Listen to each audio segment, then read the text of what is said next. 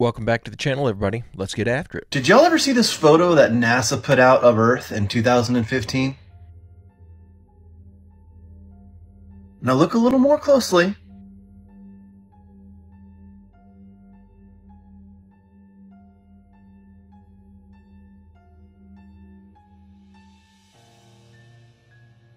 Now, before some of you tell me that I'm making this up, I got this directly from NASA's website, and it's still there.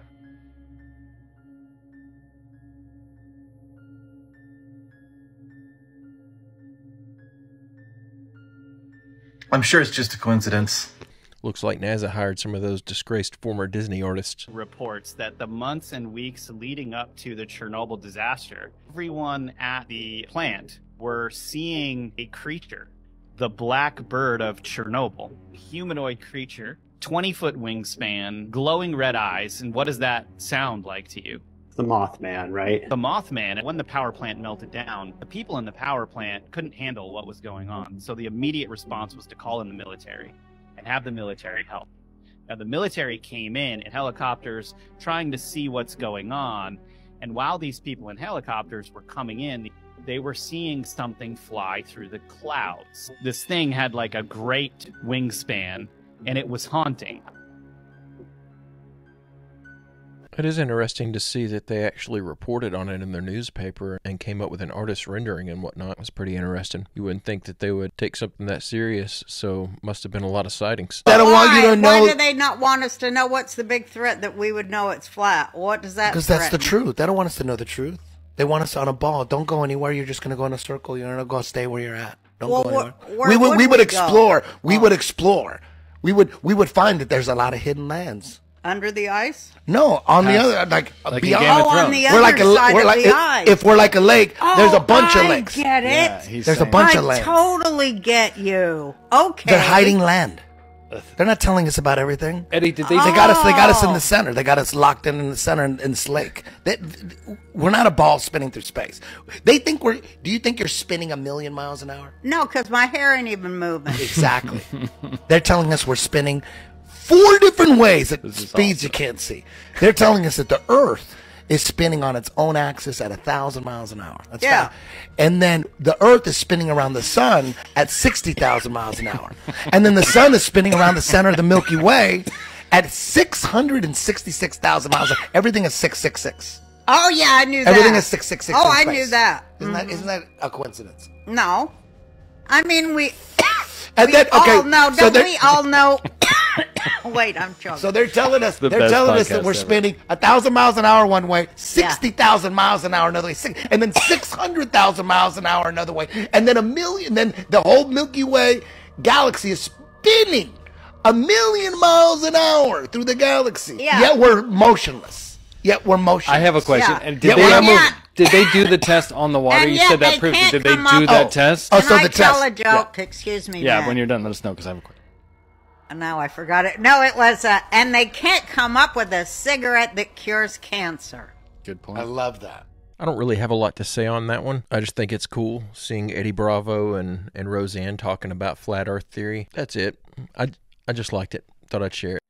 Something really strange happened recently in a Lana Del Rey concert where hundreds of people fell down almost instantly after stating that they felt a mysterious hand or a mysterious force field touching them.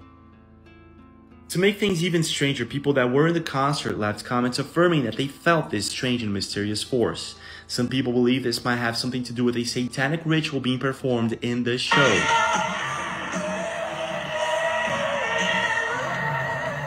And to make things even stranger, some people believe that something similar happened in a Travis Scott concert where you can see what looks like some sort of demonic entity jumping over people.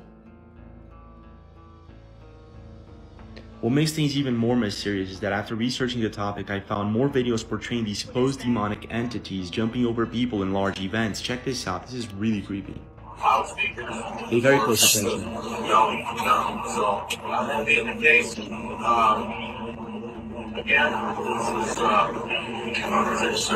It's not a flag. Where's the symbol? New York?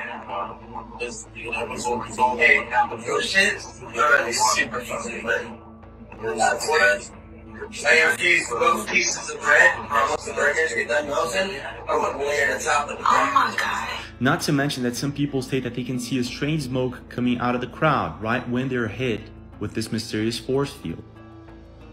Man, not Lana Del Rey too. I swear I'm gonna have to stop watching these because you can't. It's gonna get to the point that there's not any music to listen to anymore without feeling like you're supporting some sort of satanic rituals. Doja Cat had a very interesting thing on September 1st. She started promoting her new music video single called Demons, and it is her dressed as a demon on the Friends couch with the Friends logo above her, but instead of Friends, it says Demons. And like all of that's kind of in your face, like there's some occult, maybe revelation of the method going on here, something's coming. And the biggest reason I included this wasn't just the fact that the timing was a little odd, that, you know, less than 2 months before Matthew Perry's death, she's promoting it this way. You know, Friends was a popular TV show. It's a whatever. Yeah. What's weird about this picture? Besides the demon on the logo. couch? Besides the demon on the couch. Besides the obvious, about the logo itself. There's no dot in between D and E. That's it, right? And I looked into this. Friends. I'm Sherlock. You are. Friends is the word Friends is 7 letters, and in between each letter is a dot, and there's 6 dots. And if you look at old promotional material for the film, you'll notice that each dot corresponds to a person. Yes. In this logo, I know it's 5 dots instead of 6, and it's 4 dots because one's missing. Whatever. That's not the point. The point is that it's very obvious that one of the dots is missing. That one of the dots that represents a cast member of Friends is missing. Yeah. Interesting. Makes you, that makes you wonder, like, is Matt Perry picking up on the fact that they're planning to kill him? And that's why he's, like, sending out the bat signal? That's unhinged, PJ. Don't be stupid. It's supposed to be unhinged. I'm going to get super unhinged on this show. But I think it means something. I don't know for certain that I think anything suspicious is going on surrounding Matthew Perry's passing, but there is a lot of coincidences that look really funny. If it's not suspicious, it certainly looks to play the part. I mean, the guy, his last photo, if I'm remembering correctly, that he posted on social media was a photo of the hot tub that he supposedly passed in. So made a lot of cryptic Batman references and stuff like that, and talking about seeing the light, and I don't know. It was really weird. So I was on Twitter this morning and saw this post. Go on Google Earth and try to get a measurement of Antarctica. It won't do it because it's a ring around us. So naturally I ran straight to Google Earth. I screen recorded everything I did. I sped it up because I really wanted to capture the shape of this wall. Continent.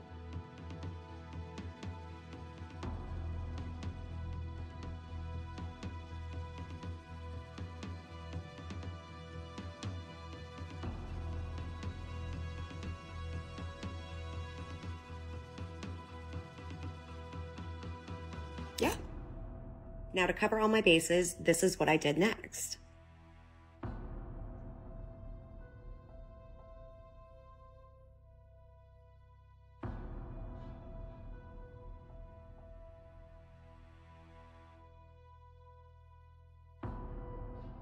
I could find the perimeter in the middle of the ocean, middle of Africa, and it didn't matter where I put the points.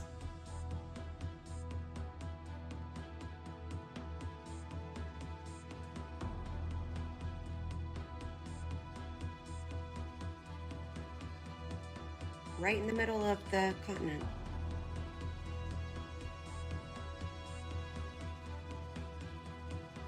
Now this got me thinking, why don't we journey up to the North Pole? You know, right there in the middle.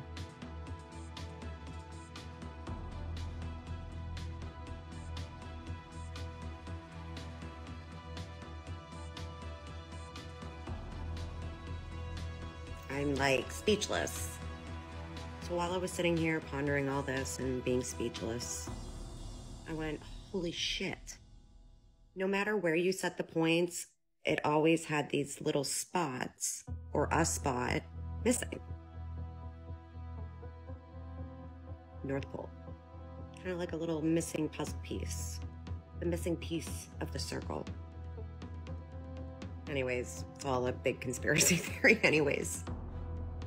You know, I've seen this replicated at least a couple dozen times, and it seems like you always get some funny result. I wonder if there's some explanation for this that someone with know-how could explain to me down in the comments. It does seem very odd. World's smartest kid thinks that CERN blew the world up in 2008. Maybe that fucking kid is right. Energy cannot be created nor destroyed, only transferred from form to form. But if there are an infinite number of universes, then there's 100% chance that this happened, at least maybe in another universe, maybe not ours. Then again, there's also an infinite chance that this is our universe. Joe Rogan and the world's smartest kids seem convinced that CERN is the epicenter of world-altering experiments. Maybe they're looking in the wrong direction. Like the true architects of reality-bending science are just toiling away, not in the spotlight of CERN, but in dark corners so secretive even their existence is a state secret.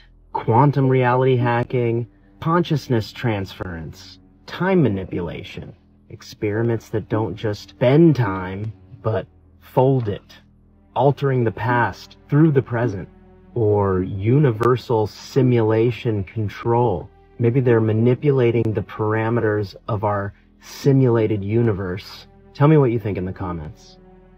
Where's the real Pandora's box, CERN or Secret Shadow Labs?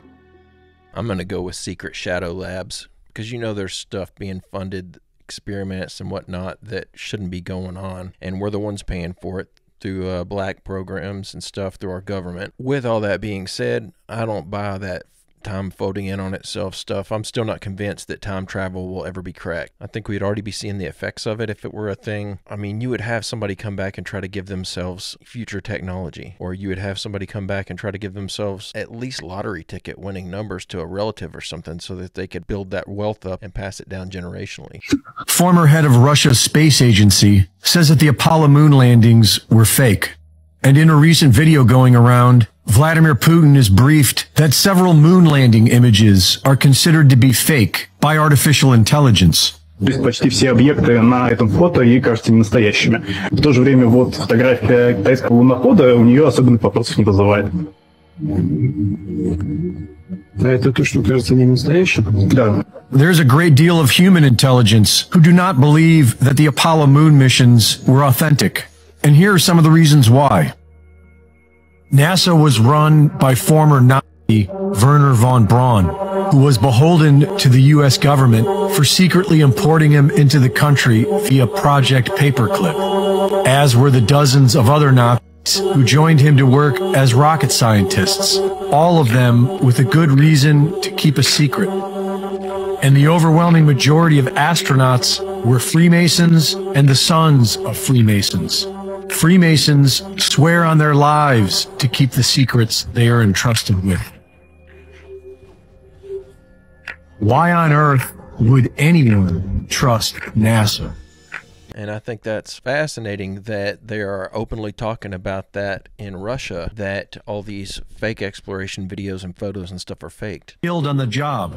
If the moon landing was real, it would have been a miraculous achievement, because NASA was failing at every level of the mission and did not believe they would be able to achieve their goal.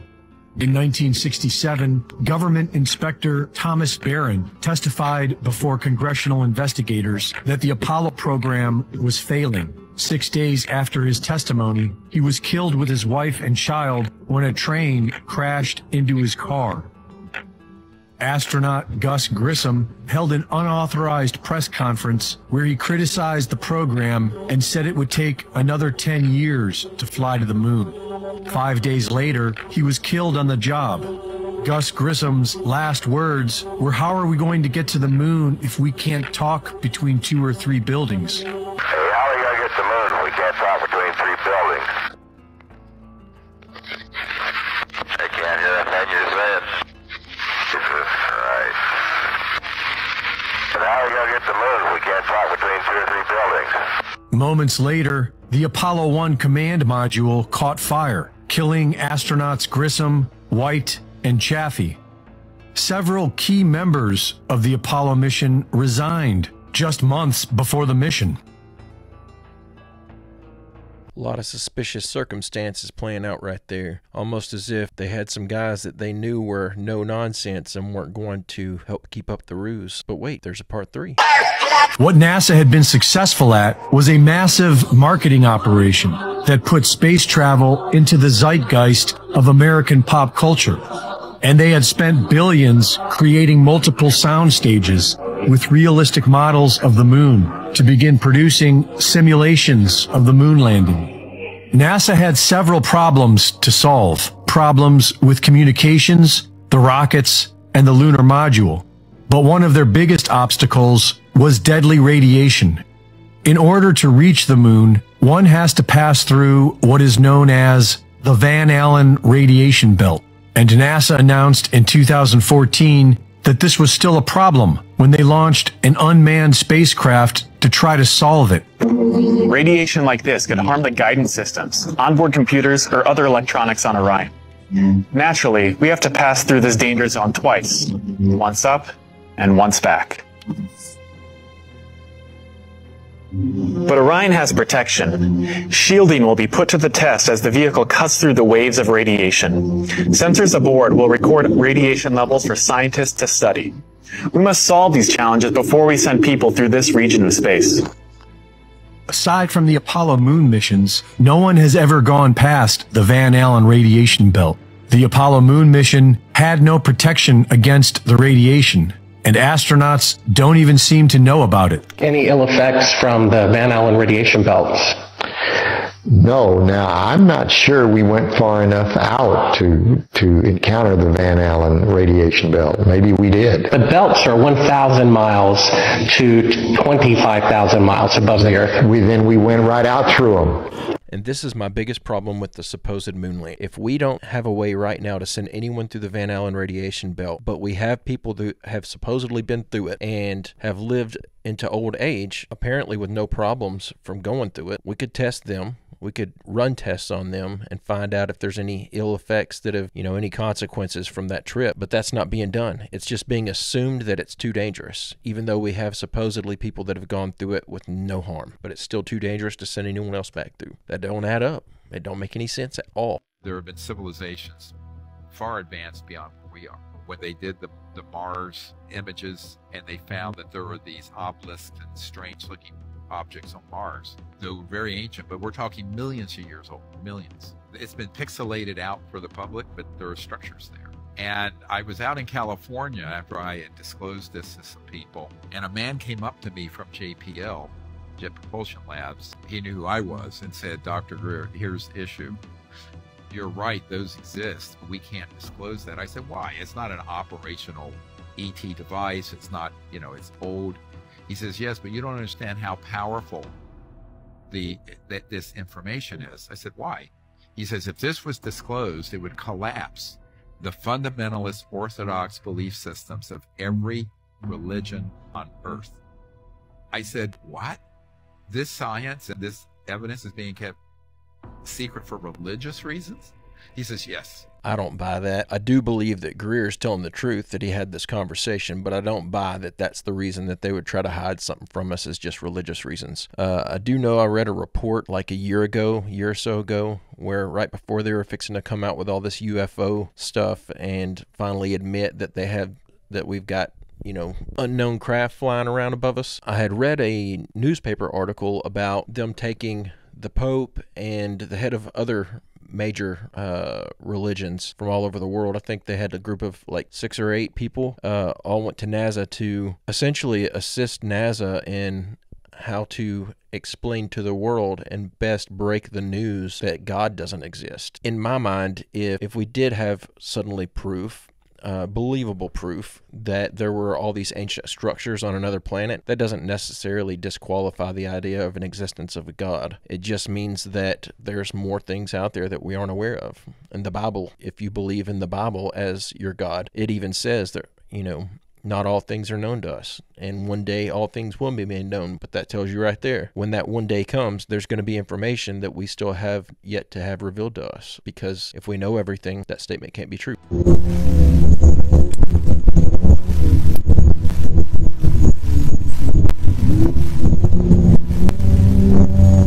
I just threw that in. I know it wasn't very long and didn't show much, but such a huge fan of the acoustic levitation and frequency levitation concept and possibility that it was used to build some of these ancient structures. So I threw it in because I like it. The crafts originated from a planet that orbited the Zeta Reticuli star system. Zeta Reticuli 1 and Zeta Reticuli 2 are two stars of a binary star system. The craft allegedly came from there.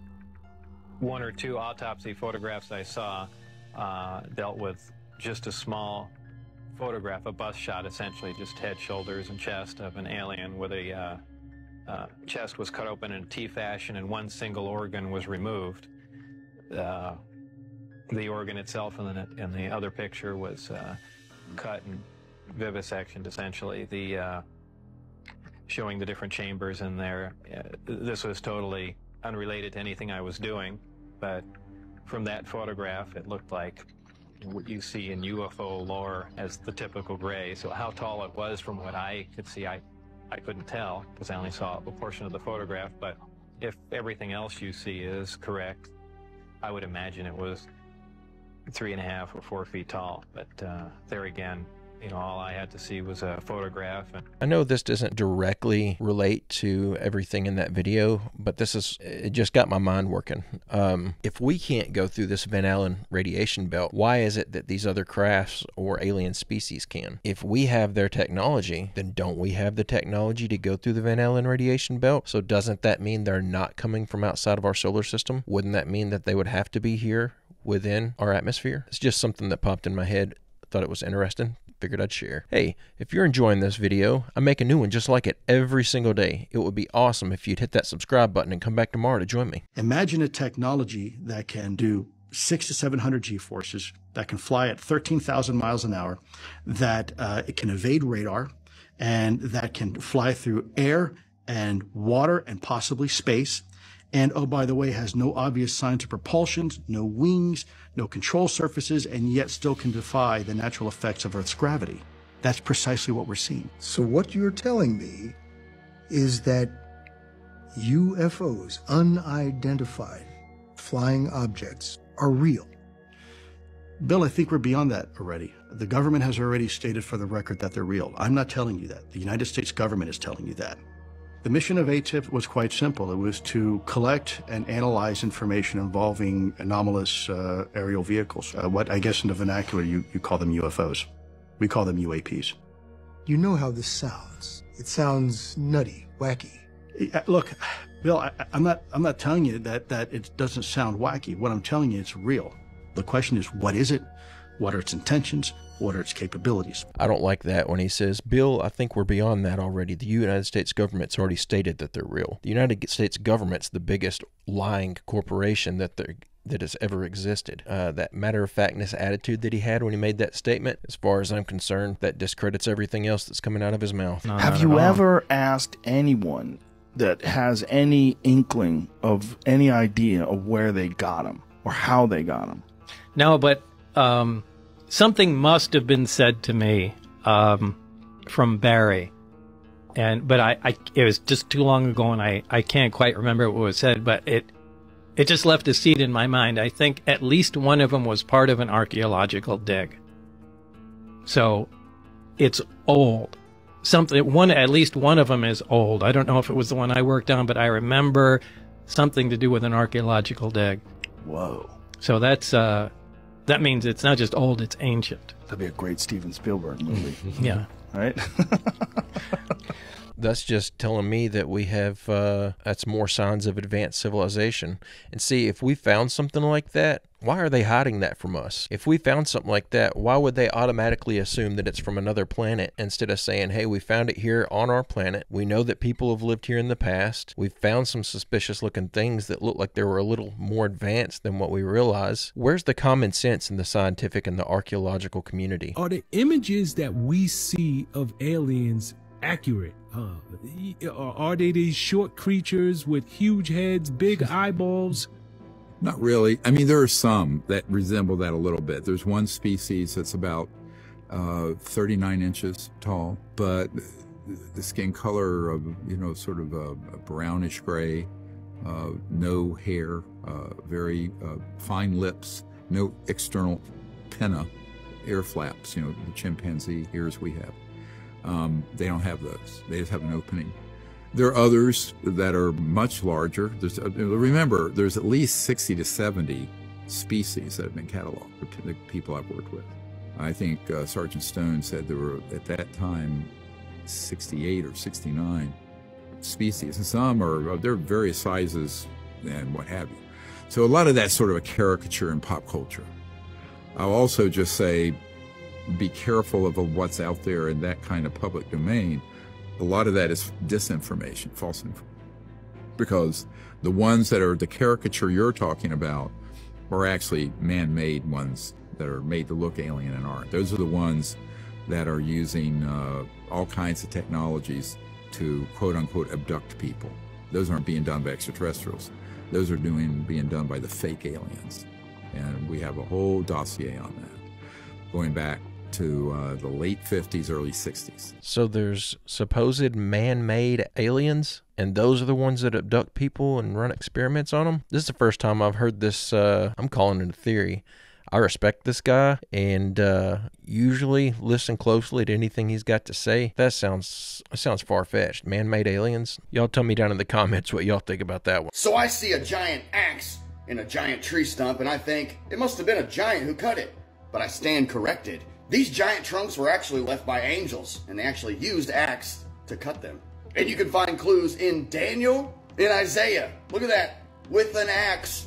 Wow. What? This is why I love this community. I did not know that. Now, listen, in the Dead Sea Scrolls, apparently this brother had said that the reason being is because the giants could have climbed these trees and escaped the flood, so the angels came down, wah, wah, and they left a clue for us. Yeah, angels came down, used axes, and cut down giant trees. And then we have this.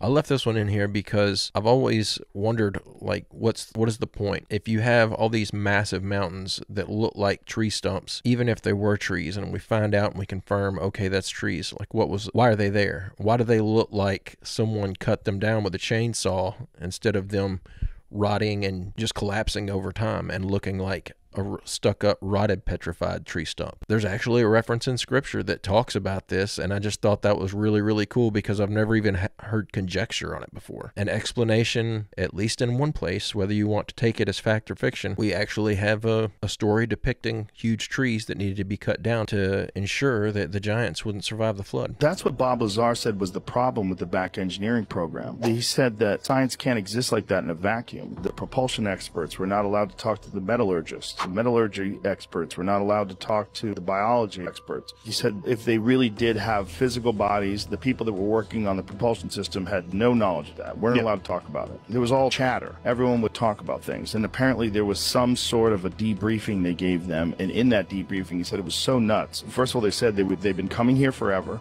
And they also said that we're a product of accelerated evolution. That's the fun one. That's the Anunnaki that came down here and messed around with lower primate DNA and did something to it to create a human being. I will say that I can believe the possibility that we were tampered with in the past, especially whenever you look at human nature and how we're running all these CRISPR experiments and all this stuff and messing with DNA now. If we're going to do that to ourselves, it would be nothing for another species to mess with our DNA, and especially if we weren't the current form that we are now. So I'm not saying that I believe that happened, but it makes sense to a degree. So it turns out black holes are not eternal prisons. For a really long time, we were under the impression that once you were inside a black hole, you were never getting out of it, and that is where you would stay for eternity. But this went against everything that we thought we knew, because every law of nature says that the universe conserves information. You know the saying, energy can't be created or destroyed. So how could a black hole erase it? Then Stephen Hawking came along in the 1970s and said, well, hey, wait a second. Maybe black holes aren't destroying everything that goes inside of them, and they're actually producing radiation from the things they consumed, which means that black holes can slowly lose mass, and over time they will continue to shrink as they produce more and more radiation until they're gone forever. And in theory, according to Brian Cox, you could collect all of this radiation, put it into a quantum computer, and then reconstruct the information of everything that fell into it. I think the saying that energy cannot be created nor destroyed is probably one of my favorite things, one of my favorite sayings. There's not another statement out there that makes my mind race in so many different directions as that one. It makes me think about reincarnation. It makes me think about, eternal existence. If energy can't be created and cannot be destroyed, then we've always been here. I've always been here. I'll always be here in some shape, fashion, or form. I just think that's fascinating. Whether it's true or not, it makes me not be that worried about dying. I'll be somewhere in my mind. So, that makes me start thinking about the multiverse theory, and, maybe your energy goes between different universes and you live different versions of the same life. Maybe you keep getting reincarnated here and living different lives and walking in different people's shoes and growing as a soul. Whether you're a religious person or not, we only know what we're told in our scriptures. We only know what's supposed to be revealed to us, what we are allowed to have information on. There's a world of things out there that could take place once we pass. Crazy thing is most of it we'll never know about, but it's still fun to think about. It's still fun to theorize about things, and that's why I love making these videos, and that's why I love sharing this stuff with you guys. But that's the end of this one, and I'm going to go ahead and call it quits there. I'll be back tomorrow with another one. I hope you guys had a great Christmas weekend. I know I enjoyed my time with my family. Oh, one thing I wanted to say real quick. I wanted to give a shout out to 2 viewers, Mike and Nicole from Scotland. I really appreciated the message you guys sent to me, and I know you guys didn't have the greatest Christmas. I hope that your New Year's is so much better.